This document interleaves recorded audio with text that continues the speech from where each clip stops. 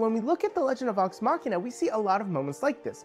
One of these moments being when Grog accidentally stabs Pike. In the game, it did not happen this way. In fact, it was much less dramatic.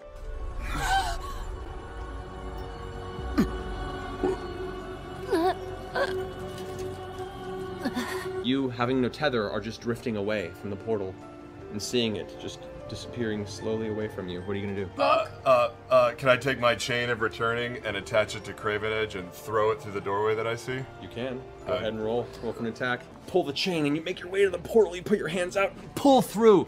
And as you do, the chain in your hand, you look and you can see now, grasping onto the edge of the wall, you see Pike, sweat dripping down her face as Craven Edge has embedded itself into her abdomen. She's holding it, and she just looks at you with a gritted face and she goes, "It's okay, Grog. I'm gonna You're cry. back. That's all that matters."